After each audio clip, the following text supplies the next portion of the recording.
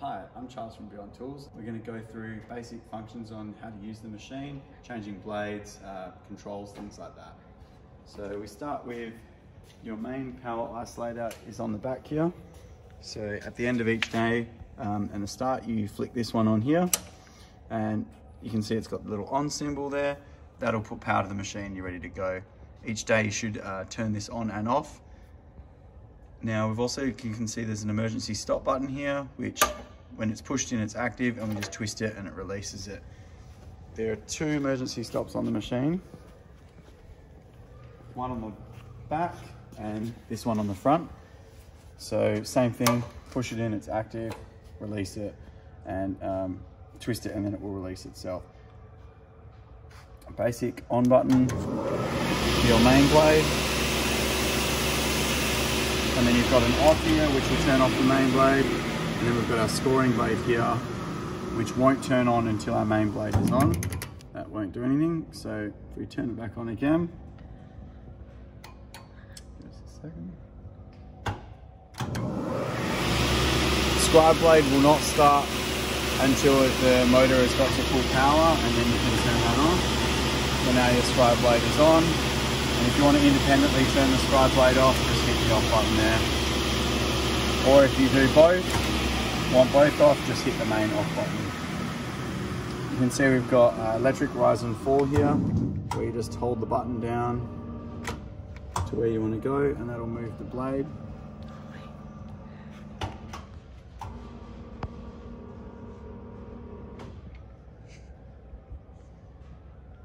And then we've also got our tilting function here, electric. So you can tilt that, hold that over, and that'll tilt over. You've got your digital readout, which reads the degrees that you're on. And you can stop that wherever you like. So we go back to 0.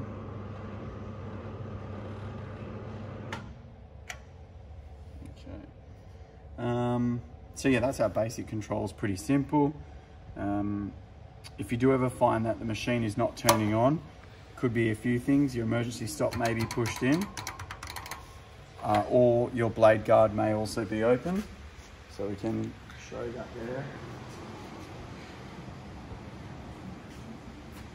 there. There's a magnetic blade guard here, so that's just held on by a magnet. When this is open, the machine is isolated, so it won't turn on. So just be careful that you haven't forgotten to not put this back up when you change your blades or do a clean or anything like that. Just put it back up and that'll close it off. So we'll do a blade change. So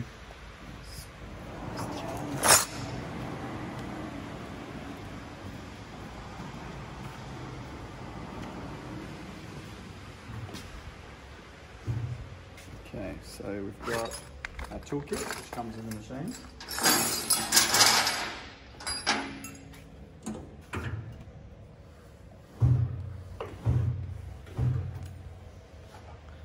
Okay, so to take off our main blade, we've got an Allen key here. Now it's always best to get a bit of compressed air and just clean out the hole before you put the Allen key in, just to get any dirt and debris out. So that'll go into there. Then we use our 30mm on this side, and the blade comes off the same way, the nut comes off the same way the blade spins.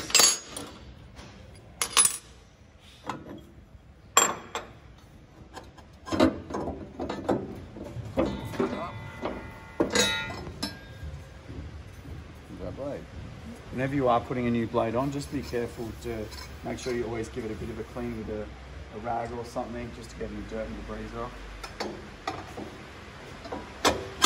So that'll locate straight back on.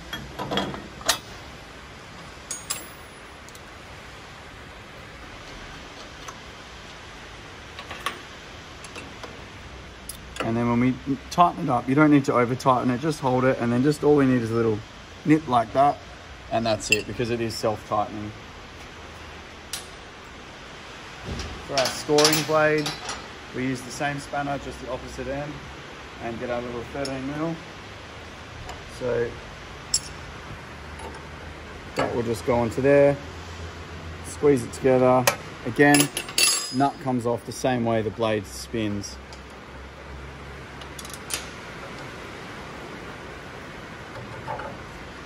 And on this machine we've got a split scribe system.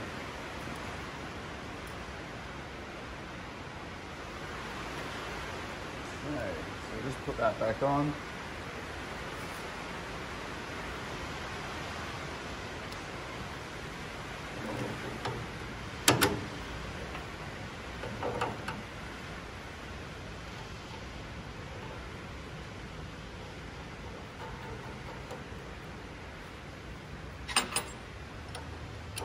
And same as the main blade, just nip it up. Doesn't need to be over tightened, it's just going to make it harder for you later if you do. Okay. Remember to close your blade guard there. Now, also with this machine with the overhead guard, you can move it and lower it to position so you can fix it so it sits above the panel that you're running to keep it always nice and safe for the operator.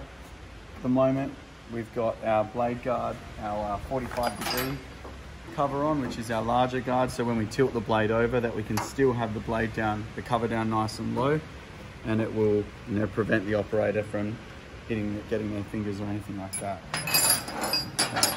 Put it away.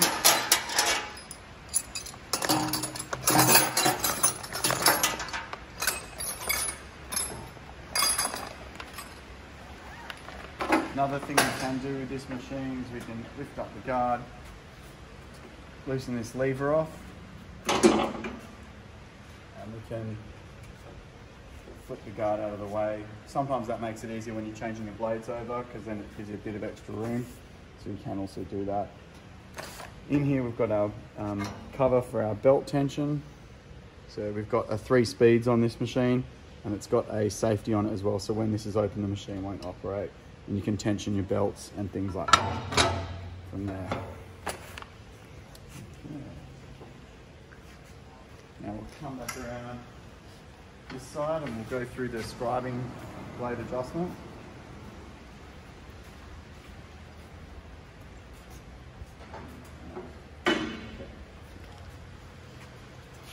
So down here we've got our scribe blade up and down adjustment.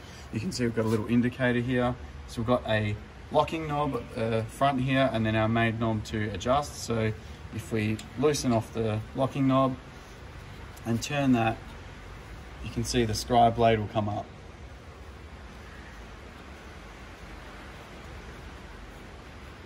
And generally we only set that a few mil into the panel. And then when we've got it to our set height we want, we just lock the knob off, and then that'll prevent it from vibrating loose or anything like that. Left and right adjustment for the scribing blade.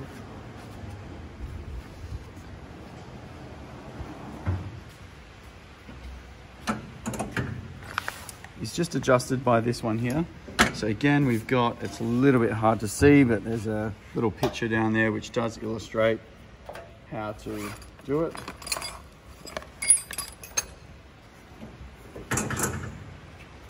And just find the correct Allen key.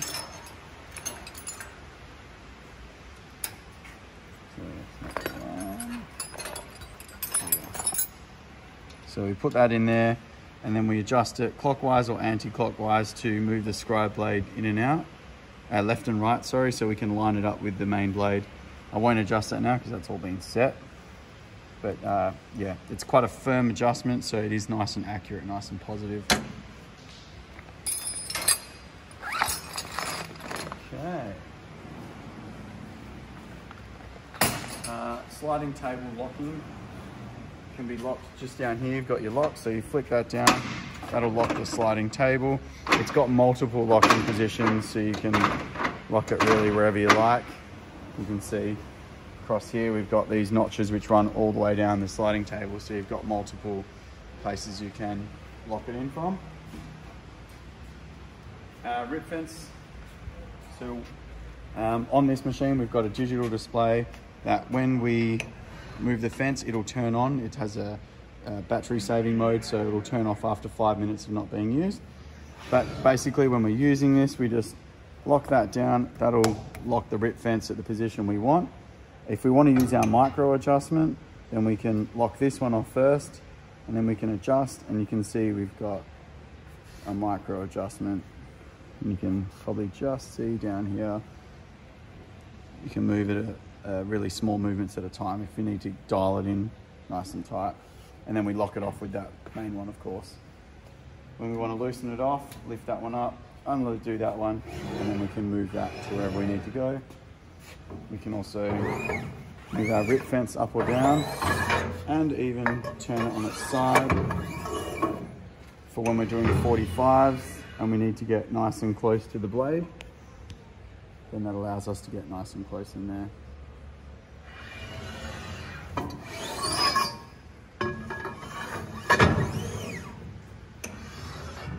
Push stick just down here for safety, so that just conveniently hangs there. Makes it nice and easy for you.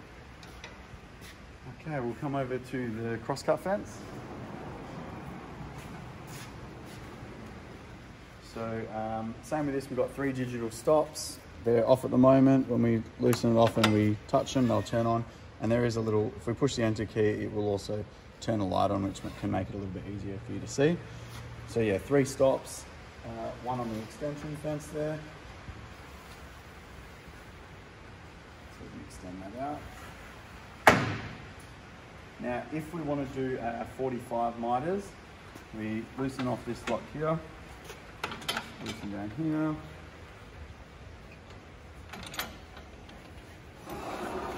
And now we've got a gauge here and we can set our miter and do our angles and things like that. So depending on what we want to do, we can set the angle to do our cuts. And if we want to go the other way, we undo these 2 bolts here and that comes off and it locks into this pin and then it pivots the other way. So you can do miters each way. Okay, when you want to lock that back, just keep that loose. Make sure the bolt down here is nice and clean, because that is where the fence is going to lock back into position. Push against there, lock the lever, tighten up this knob here, and then just this one here. And now we're back square again and ready to use in our normal function. So that's sort of about everything, just running through your basic functions and uses of the machine. So general maintenance on the machine: air compressor with a blow gun, blow it down regularly, keep it clean, get all the debris out, sawdust, just wipe the tables down, don't rub any chemicals or anything onto it, just wipe them with a dry rag, and then you can spray a little bit of CRC or inox on your rag, and then just give it a slight wipe. Thanks for listening, and see you next time.